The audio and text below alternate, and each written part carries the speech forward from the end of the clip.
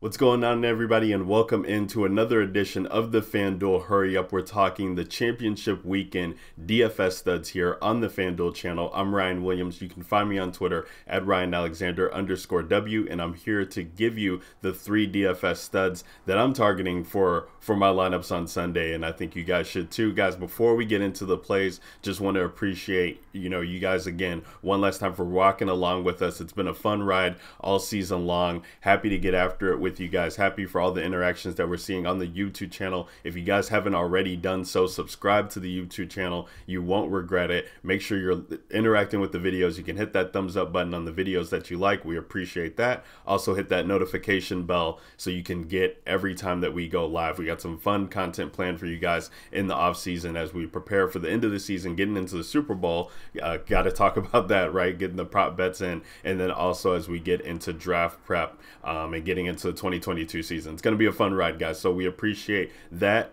Without further ado, let's talk about the plays for championship weekend.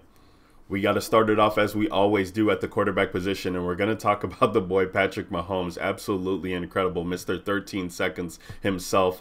Listen, the regular season went the way that it did, but when it comes down to crunch time, the numbers in November, numbers in December, getting the home playoff games, the streak that they're on as far as winning home playoff games, absolutely incredible. I believe 6 straight there, and he's just putting the league on notice. You're looking at 782 passing yards to go along with 8 passing touchdowns in this postseason thus far. Only 2 games. Oh, and by the way, add in a rushing touchdown that this guy had last week against Buffalo, who was the best passing defense in the league that we had seen. And it just doesn't matter. This team is just on a mission to get back to the promised land there in the Super Bowl. No Tom Brady on the other side, so I think they're keeping their eye on the prize. And we're looking at this slate here. Yes, Patrick Mahomes is $8,800, but he just has a chance to put the slate out of reach. Matthew Stafford, he's going to have a tough go against San Fran and those boys. Joey B on the other side. If Tyrann Matthew's out, I think hopefully we get Joey B to kind of keep this game close. That's really what we want from Patrick Mahomes. In this first matchup against Cincinnati, that Cincinnati won, that second half was really the difference in the game. Patrick Mahomes started out 252 passing yards, 2 touchdowns, and then they only scored 3 points in the second half. Now, Tyreek Hill was just coming off of the COVID list. We think that he's fully healthy. They're getting Clyde Edwards-Helaire back and in the mix. He's healthy. Jerick McKinnon has absolutely looked like a stud at the position. And Darrell Williams, shockingly or not shockingly, Darrell Williams, this guy, he was a stud for them. Put up 100 yards, I believe, from scrimmage and a touchdown or 2 in that game, the first game against Cincinnati. So without Darrell Williams being in the mix, maybe Patrick Mahomes is relied on a lot. You're looking at pairing him with Tyreek Hill and Kelce makes it easy to do. And then the Cincinnati defense only having to play against Derek Carr and Ryan Tannehill thus far. In the regular season, they faced the 5th most passing attempts from quarterbacks and also allowed the 6th most passing yards. So you absolutely love Patrick Mahomes in this matchup. $8,800, worth it to pay up for championship weekend for your DFS studs lineup. Let's talk about the running back position. And, running back's interesting this week. We got Joe Mixon at the top, who's $8,200. Then you got Elijah Mitchell, who's $7,000. And then Jerick McKinnon and Cam Akers, both priced at $6,200. I think makes for an interesting play at the running back position. I'm going to talk about Eli Mitchell here, who's $7,000. Maybe he's getting forgotten about because just what Deebo Samuel has kind of meant to this team and him being a rusher. We saw him kind of leave the Green Bay game, getting injured, taking a helmet to the knee. So he's back at practice thus far early on in this week as we're recording this video on Wednesday, but he could be, he could be limited, or they might try and utilize different ways and bring in Eli Mitchell, who, in 2 games already against the Rams, this guy's had 48 carries.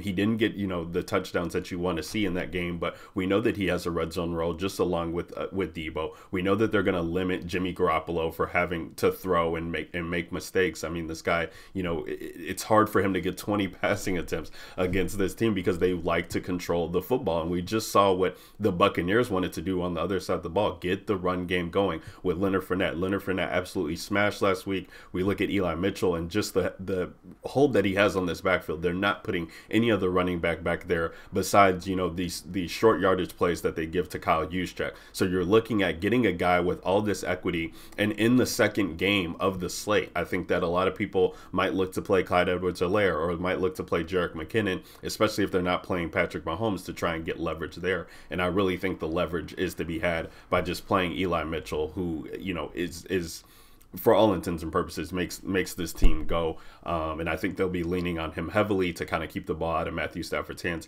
and get a win, which San Fran has had success against this team, and Sean McVay with 6 straight wins against the Rams, which is absolutely incredible. So definitely love Eli Mitchell this week at $7,000. You're looking at 20 straight 6 straight games with 20 or more carries. I think that he carries the load this weekend. Last but not least, if we're going to talk about Patrick Mahomes, we have to talk about a pass catcher to pair him with, and that's going to be Travis Kelce, who comes in at $7,700 on this slate. And, you know, when we're talking about Patrick Mahomes and the equity that Tyreek Hill and Travis Kelce have, you know, there's just nobody else like them. I mean, you know, talk yourself into some Tyler Higbee. I think, you know, George Kittle can find himself in an interesting spot having success against this Rams defense a time or two before. But with Travis Kelce, if this guy finds the end zone pay dirt twice in that early game, you know, you're going to be kicking yourself for not playing him.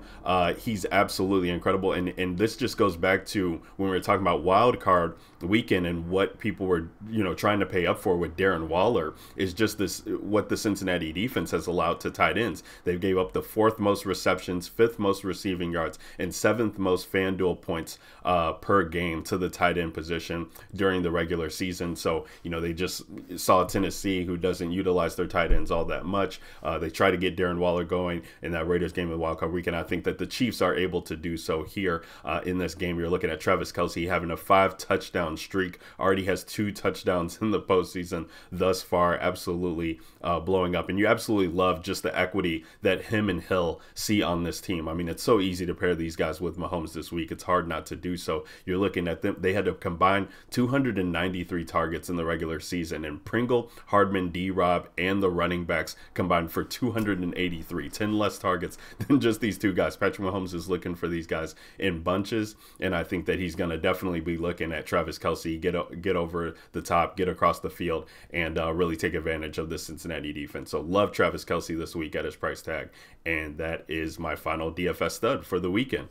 Guys, again, if you appreciate everything that's happening over at the FanDuel YouTube channel, make sure you're subscribed to the channel. We appreciate that. Interact with the videos. And again, hit that notification bell so you can catch when we go live. I hope you guys have a fun championship weekend slate. Get that money, and make sure you're tuned in to all of the other content that will be coming through the FanDuel channel this week and weekend. Until then, peace.